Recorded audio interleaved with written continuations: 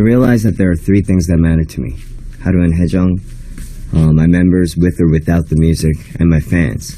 See, almost all of my headaches and heartaches come from things that have nothing to do with the three. So I realized that progress and wealth for me now is less about what I can get my hands on, but what I can let go of. I'm at a point in my life where eventually I'm going to have to let go of everything other than the three that I mentioned. Why is this snap worrying people? I said I want to let go of everything except my family, Epik High, and my fans. Because the three is all I need for wealth. Hello, world.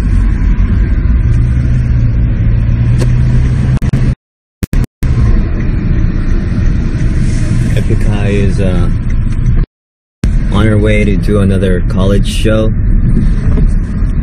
It's gonna be fun.